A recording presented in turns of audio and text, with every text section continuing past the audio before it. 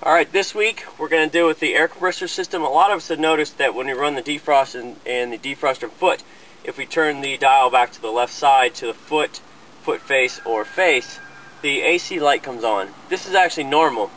Your air compressor system is going to run when you're in your defrost modes. That way it dehumidifies the air coming in to your cabin.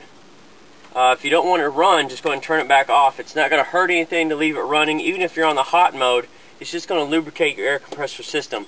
Your compressor system is going to run during these modes, because a lot of times when the colder months, we don't use the air compressor system. That's not going to lubricate the seals and the compressor. So the auto manufacturers, especially Nissan, have come up with a system when you run your defrost, it's going to run your compressor system. That way it keeps everything lubricated during the winter months, and you won't have to visit your dealer for worn seals or a locked up compressor during the hot months when you really need it.